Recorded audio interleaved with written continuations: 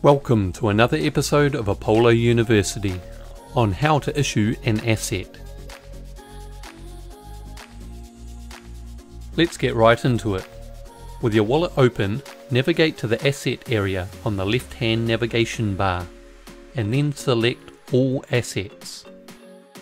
Here, you will be presented with a list of all assets on the Apollo blockchain, the name of the asset, the issuing wallet, the number of accounts that hold this asset, the number of transfers that have taken place, the number of trades, initial supply, and total supply if different to initial.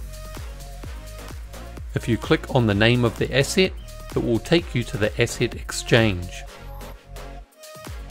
Here, you can view the description of the asset, the issuing account, the asset ID, and the amount of decimals. You can also click on View Asset Distribution to view a list of accounts holding this asset type. In this instance, the issuer is still holding 100% of the Nike asset. If we view the asset distribution for the asset called Bitcoin, you will see many holders, as this asset has been transferred and traded to a number of wallets. You can see by the information on the All Assets screen that the Bitcoin asset is held by 7 accounts. It has had 4 transfers and been traded 8 times. Let's create an asset. First, click on Issue Assets button. Next, choose your asset name and type it into the selected box. Now we need to enter your description,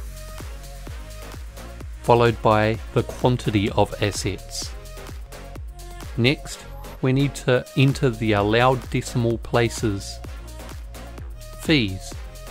Fees for assets can be found on the Apollo Wiki page, www.apollowiki.net. If the displayed fee is incorrect, check the custom fee box and enter the correct fee. Finally, key in or paste your secret phrase, followed by the 2FA code if you have enabled this. Now press Issue Asset. Congratulations, you have now issued your asset.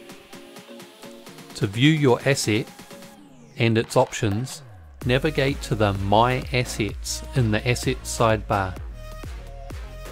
Here, you will be able to transfer assets to other wallets, delete shares, or again click on the asset name to take you to the Asset Exchange.